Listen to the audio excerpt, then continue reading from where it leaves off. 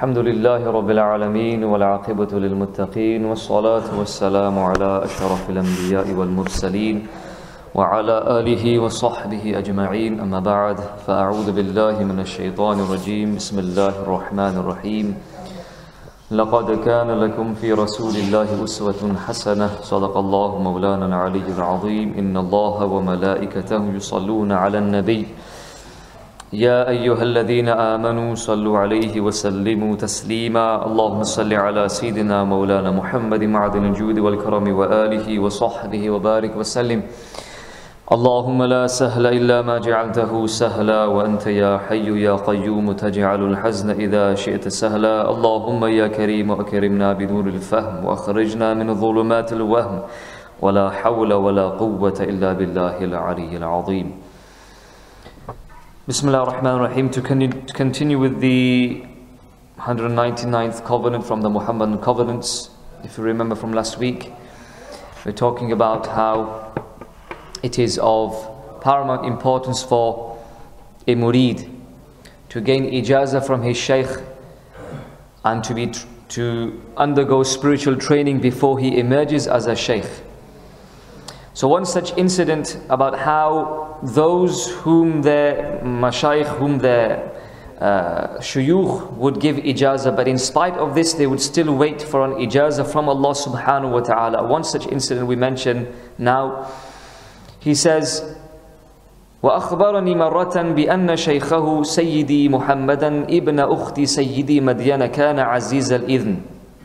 One day, Shaykh Ali al-Marsafi rahimahullah, if you remember Shaykh Ali al-Marsafi rahimahullah, he mentions him before, one of the last of the mashayikh of Egypt who was a true shaykh in the true sense of the word shaykh.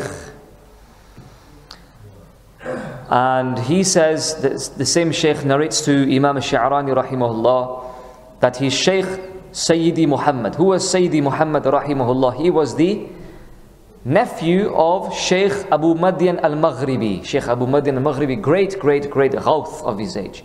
Wali of Allah subhanahu wa ta'ala. Shaykh Sayyidi Madian.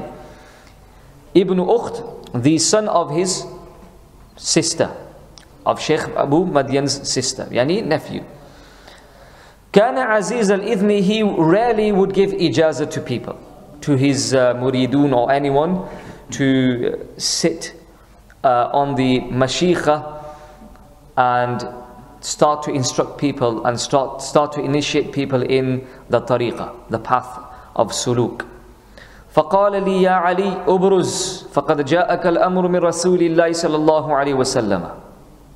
One day my shaykh, great shaykh, told me, O Ali al-Marsifi, you now need to emerge as a shaykh. Because I've been this ijazah has been given from the Messenger sallallahu alaihi wasallam. But look at their ihtiyat, look at their precaution.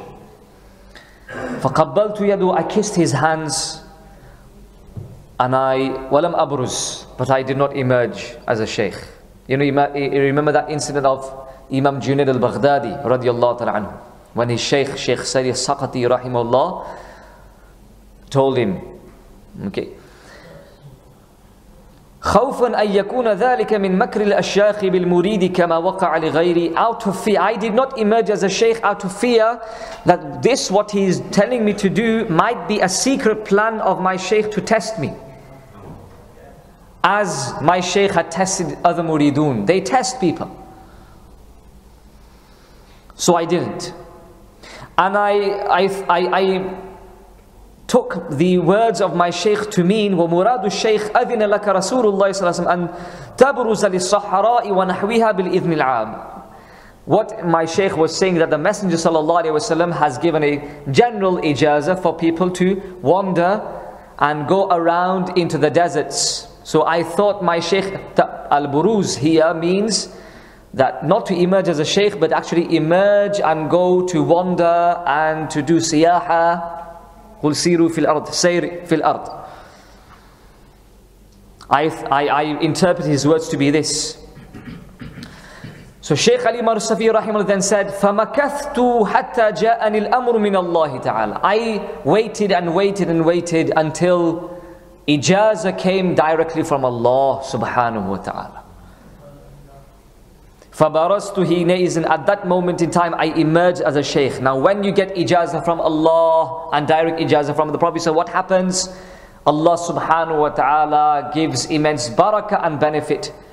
Through you, Allah subhanahu wa ta'ala gives benefit to humanity. Okay? وَجَلَسْتُ فِي بَلَدِ مَرْصَفَةَ فَلَقَّنْتُ نَحْوَ الْعَشْرَةِ آلَافِ فَقِيرٍ. I sat in my town, Marsafa, and I instructed 10,000 disciples, 10,000 people. I instructed them in the path of suluk, in the path of tariqah. 10,000. فَجَأَنِي الشَّيْخُ عَبْدُ الْقَادِرِ الدُّشْطُوطِ. I remained in my city, in my town, Marsafa, instructing the muridun, disciplining them, training them, giving them instruction in the path of tasawwuf. So one day Shaykh Abdul Qadir al-Dushtuti rahimahullah, subhanallah, great wali of Allah, we were honored to visit his Mazar Sharif in Cairo, just very close to the Bab Sha'rani, very close to the Maqam of Imam Sha'rani. This Shaykh Abdul Qadir Dushti was this person Imam Sha'rani mentions about him when he went to Al-Madinah Al-Munawwara. When he stood at Babu Salam to enter the sacred proceeds, to proceed to give salam to the Messenger sallallahu alaihi wasallam, he was overwhelmed with so much awe of the Prophet sallallahu alaihi wasallam, he fell unconscious. That reminds me of the Al-Azhari rahmatullah's couplet. नहीं वो शेर पढ़े ना मौलाना साहब. अल्लाहुम्मा सल्ली अला सय्यिदना.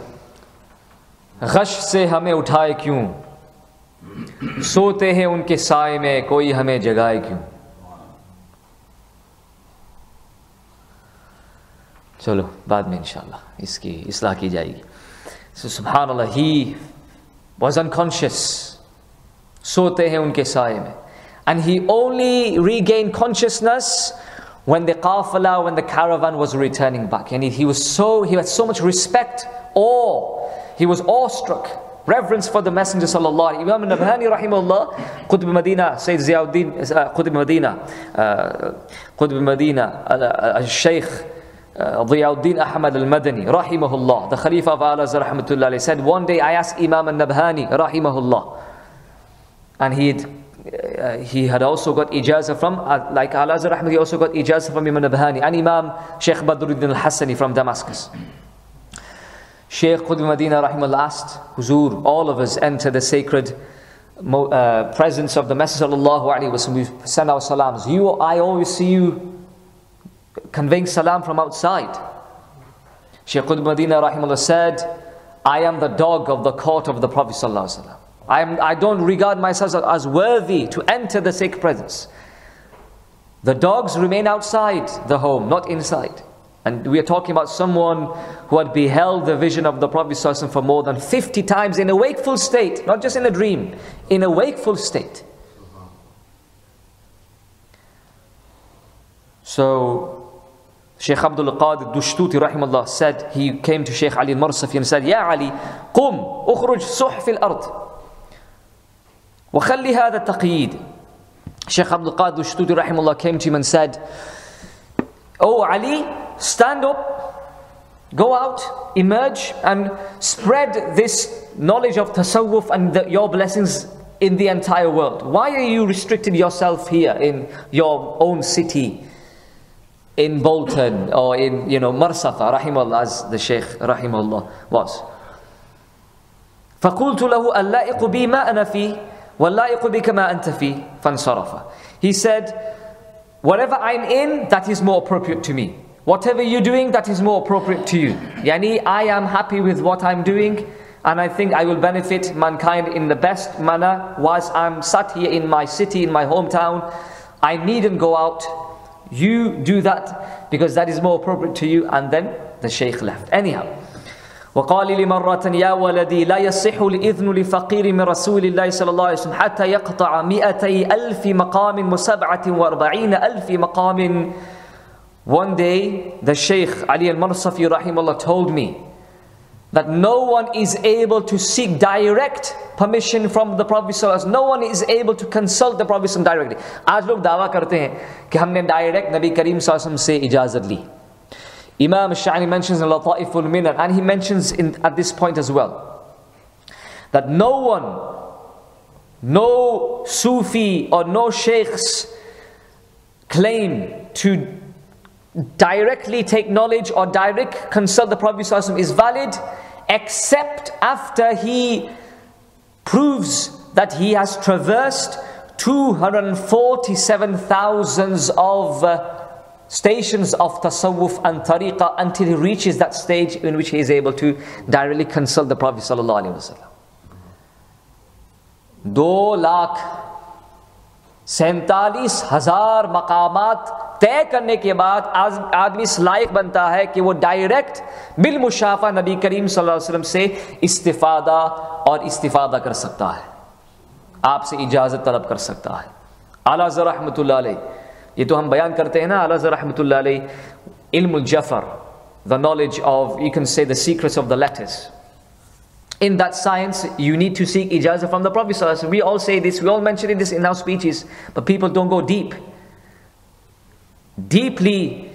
When you contemplate on this statement of his, Al-Azhar rahmatullahi had already traversed 247,000 maqamat to reach a station where he was able to seek ijazah from the Prophet sallallahu alaihi wasallam, not just for himself but for other people. Because one day someone came from Al-Madinah al-Munawwar. Remember that incident that he mentions in Al-Futh.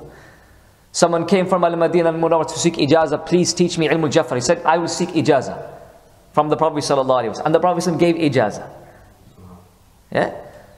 And again, another point that Imam Sha'rani mentions, for you to behold the Prophet ﷺ in a wakeful state, he also mentions certain maqamat. Al-Azhar rahmatullah alayhi wrote one kalam, वो सुए लाल अज़ार फिरते हैं तेरे दिन ए बहार फिरते हैं कोई क्या पूछे तेरी बात रज़ा. As out of humbleness he says, तुझसे कुत्ते हजार फिरते हैं. And with this one couplet that he had, because remember 2-3 days constantly he was wanting to, yearning to behold the Prophet ﷺ. One couplet and all of the veils were lifted. All of the maqamat he traversed. Rahimullah. This is why there's a lot of spiritual barakah in Al-Azhar's kalam. Al-Azhar ke kalam mein badi barakatein hain. For example, one of the mashayikh, they say if someone doesn't have children, they should, or male children especially, they should make this dua. They should read this couplet. सबा वो चले के बाग फले वो फूल खिले कि दिन हो भले लीवा के तले सना में खुले रज़ा की ज़बा तुम्हारे लिए. इसका विर्द करें इंशाअल्लाह. जिसको कई बीमारी हो, शाफी हो नाफी हो तुम, काफी हो वाफी हो तुम, दर्द को कर दो दवा तुम पे करो.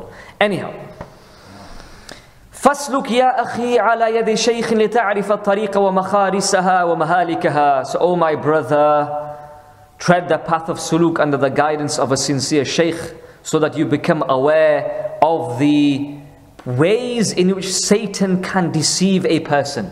There's many ways. Imam Al-Ghazali rahimahullah has an entire chapter, Maka'id al-Shaytan, the ways in which Satan tricks people. He has many tricks. Many tricks he pulls from his hat.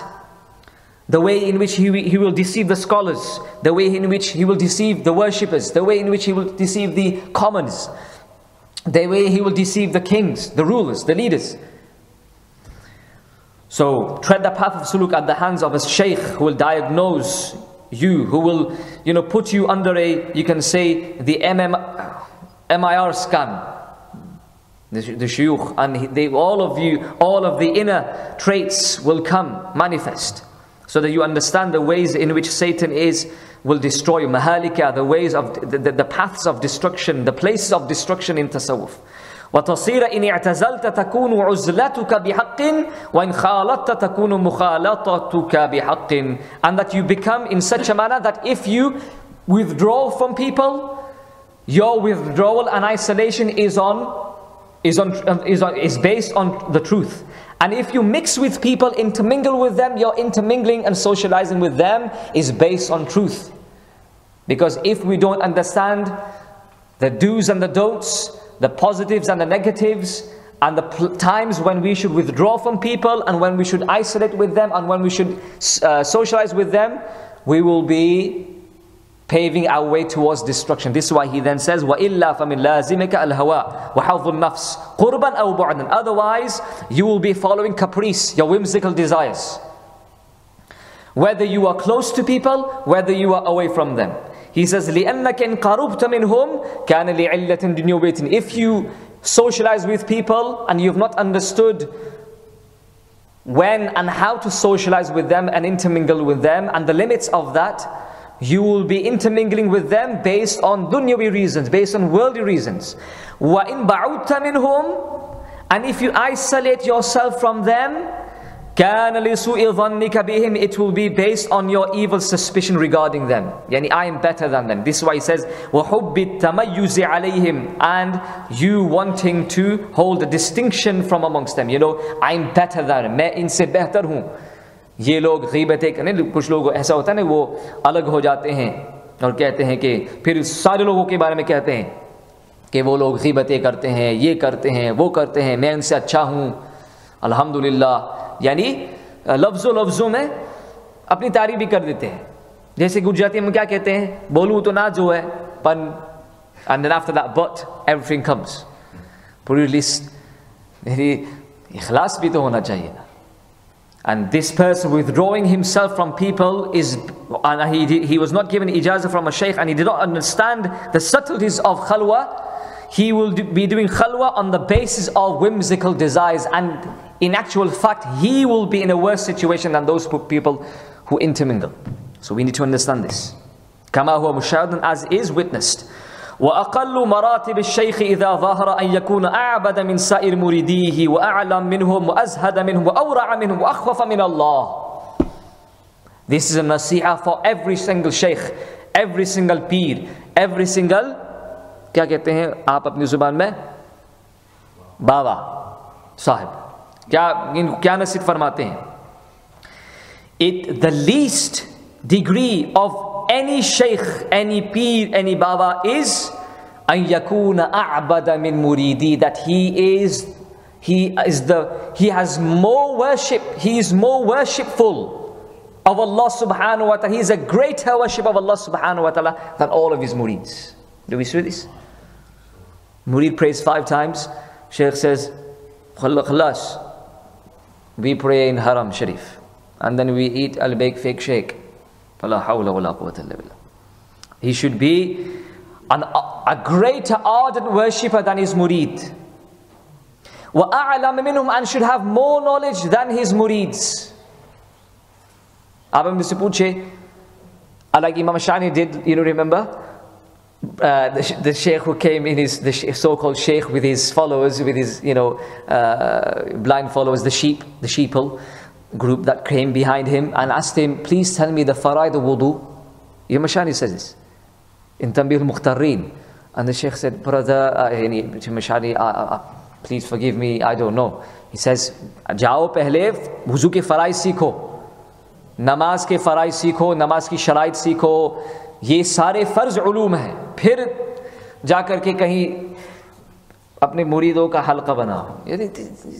Grave realities. Unfortunately, this, he mentioned this 500 years ago, approximately 400 years ago. And no one's paid heed to his words. Radiyallahu ta'ala anhu wa arda. The shaykh should be a'la minhum, the most knowledgeable from among them, should have more knowledge than them. Wa azhada min, should have more asceticism than them, should have more contentment in the heart in comparison to his disciples. Wa awra'a minhum, he should be more circumspect, more cautious of halal than his murids. وَأَخْوَفَ مِنَ اللَّهِ, and he should have the greatest fear of Allah subhanahu wa ta'ala in comparison to his disciples. This is why the Prophet sallallahu alaihi wasallam, there is no murid like the Prophet sallallahu alaihi wasallam, there is, astaghfirullah, there is no shaykh like Rasulullah sallallahu alaihi wasallam, and there is no murid like Sayyidina Abu Bakr Siddiq radiallahu anhu. mentions this. And talking about the Prophet sallallahu alaihi wasallam, the Prophet sallallahu alaihi wasallam said, "Ana a'lamukum billah wa atqakum aw wa akhshakum lah." I have the greatest knowledge of Allah subhanahu wa ta'ala in comparison to all of you. I have the greatest ma'rif of Allah. And the more ma'rifah you have, the Prophet then followed it by saying, وَأَخْشَاكُمْ لَهُ وَأَتْقَاكُمْ لَهُ. And having said this, I have the greatest fear of Allah subhanahu wa ta'ala than all of you. فَلَا تَجِبُ أَتْعَبَ قَلْبًا وَلَا بَدَنًا مِنَ الشَّيْخِ إِذَا نَصَحَ فِي الطَّرِيقِ. You will not see someone who is more spiritually, emotionally, physically exhausted than a shaykh. Spiritually, why? Undergoes mujahada. Physically, why? Undergoes worship. You will never see anyone who exhausts himself more in the worship of Allah than a true shaykh when he's sincere in this path. وَأَمَّا إِذَا غَشَّ نَفْسَهُ وَأَتْبَاعَهُ فَهُوَ مِنْ حِزْبِ إِبْلِيسِ. Yani, सीधे कह दिया, no ifs or no buts, no, what do you call, beating around the bush or cutting corners. Saaf lafzon mein keh diya. If he cheats himself and his followers, then he is not from Hizbullah, he is from the Hizb, the group of Satan, of Iblis. فَإِنَّهُ مَتَى رَأَى الْمُرِيدَ أَنَّهُ أَعْلَمُ أَوْ أَعْبَدُ مِنَ الشَّيْخِ عَدَمَ النَّفْعَ بِهِ. Because when such a person sees his murid more knowledgeable than him, more worshipping than him, he will not take benefit from that murid. He said, I have greater knowledge than you and I'm a greater worshipper than you. He will discontinue benefiting, seeking benefit from that person. Wallahu yahdi man yasha'u ila siratin mustaqim. And Allah subhanahu wa ta'ala guides whomever He wills to the straight path. One hadith I will finish inshallah. Next we will continue with the concluding hadith in this chapter. Bismillah ar-Rahman ar-Rahim. The chapter, if you remember, was on withdrawal, seclusion. Let's listen to this hadith. This is in Sahih Muslim. Hadith number 2965. عن عامر بن سعد قال كان سعد بن أبي وقاص رضي الله في إبله فجاء ابنه عمر فلما رآه سعد قال أعوذ بالله من شر هذا الراكب فنزل فقال له أنزلت في إبلك وغنمك وتركت الناس يتنازعون الملك بينهم فضربه سعد في صدره فقال أسكت سمعت رسول الله صلى الله عليه وسلم يقول إن الله تعالى يحب العبد التقي الغني الخفي أو كما قال صلى الله عليه وسلم. Sayyiduna Amir ibn Sa'ad radiallahu mentions that Sayyiduna Sa'ad ibn Abi Waqas radiallahu, who was he? The first one who threw an arrow in the way of Allah subhanahu wa ta'ala. The one for whom the Prophet sallallahu alaihi wasallam said, Irmi ya Sa'ad fidaka abi wa ummi. The entire universe says, Fidaka abi wa ummi ya Rasulullah. But the Prophet ﷺ said, Oh Sa'ad, shoot these arrows against the kuffar. At the kuffar, may my parents be a ransom on you. Said Sa'ad ibn Waqas, mustajabu da'wah. His prayers were never left unanswered. They were always answered. The famous incident of what happened when he was appointed as a governor in Iraq. Anyhow, so he withdrew himself. He took to the folds of his camels where he had his camels and his livestock, used to tend to them. You didn't mix with people, was not socializing with them. So one day his son Umar radiallahu anhu came riding on a mount, and because Sayyidina Sa'ad ibn Waqas radiallahu anhu was in isolation, he thought that this rider has come with a fitna. So he said, as soon as he saw the rider from afar, he said, A'udhu billahi min sharri hadha rakib. I seek refuge with Allah from the evil of this rider. But when he drew near, it was his son. فَنَزَلَ. So he disembarked the ride. فَقَالَ لَهُ. The son said to the father, Sa'ad ibn Waqas radiallahu anhu, أَنَزَلْتَ فِي إِبِلِكَ وَغَنَمِكَ. You are engaged in your camels and in your livestock. You know, in subhanAllah, later on in the hadith it mentions that जिसका तबेला होगा वो बच गया. ये तबेला आप लोग जो अपनी जुबानी में कहते हैं, जिसके खेत होंगे, जिसके पास बकरियों का रेवर होगा और वो पहाड़ियों पे चला जाएगा, वो उसका ईमान महफूज होगा. As the hadith mentions later on, you are here tending to your camels, looking after your camels and your livestock and your sheep, whilst you have left people, they are contending, disputing with one another, contending with one another for kingdom and sovereignty and leadership. They have drawn swords against one another. Fitan. فَضَرَبُوا سَعَدُ فِي صَدْرِهِ. Sayyidina Sa'ad struck him in the chest, his son. And he says, Uskut, remain silent, because verily I heard the Messenger of Allah say, indeed Allah loves Al-Abd al-Taqi, the God-conscious servant. Al-Ghani, the one who is content with the little, the one who doesn't have, who's free from wants and desires.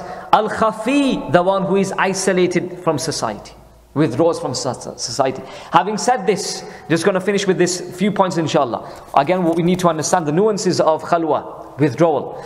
Where do we draw the line? As for the ulama, whom Allah subhanahu wa ta'ala have granted knowledge, and they are deeply rooted in ilm and amal and ikhlas, and they are ulama rabbaniyin, they must, as the ulama Imam Al-Ghazali mentioned, they must socialize and intermingle with people and enjoin good and forbid evil. I'll mention an incident that Al-Azhari mentions in Al-Malfuz about Shaykh Abu Ishaq Al-Isfarayini rahimahullah. There was fitan, the fitan of the Mu'tazilis, who had brainwashed people with heretical beliefs opposing the aqidah of the Ahlul Sunnah wal Jama'ah. And there were some ulama who had, in order to safeguard their iman, they had isolated in the mountaintops. So Shaykh Abu Ishaq Isfarani rahimahullah went to them and said, the ummah of the Prophet ﷺ, the flock of the Muhammadan ummah is being attacked by wolves. Yet you are here isolated in mountaintops. They said, by Allah, we are not able to withstand that fitan. Rightly so, because fitan, as the Prophet ﷺ says, like it will be like sheets of a dark night. You go.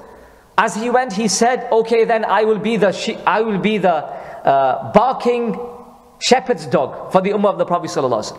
And Al-Azhari rahmatullah says he continued in inverted commas barking, warning people, warning the flock of sheep, the ummah of the Prophet sallallahu alaihi wasallam, as Allah refers to this ummah many a times in his preamble to faith, Tamheed al-Iman, until Allah subhanahu wa ta'ala granted refuge to this ummah at the hands of Shaykh Al-Isfarayani rahimahullah. He was seen in a dream, and because of this amal of his, Allah subhanahu granted him salvation. Let me finish with this incident. Allama Hashmat Ali Kha rahmatullah, everyone knows him. Shaykh Besha Ahl Sunnat, subhanallah, the great debater of the Ahl Sunnah, the lion of the Ahl Sunnah wal Jama'ah. When Al-Azhari rahmatullah passed away, he used to frequently visit the mazar of Al-Azhari rahmatullah, and one day he decided, all of these fitan that have arisen after Al-Azhari rahmatullah, I want to withdraw. No debates, no teaching, uzla. So one day he went to the mazar of Al-Azhari rahmatullah. He said, today I'm just going to cut off from society, just engage in wird wazaif, dhikr askar, mashaghil of tasawwuf, finish. Al-Azhari rahmatullah came to him. One narration actually says, in a wakeful state, visionary experience. There's other visionary experiences he had from the mazar of Al-Azhari rahmatullah. I'm going to mention that later on.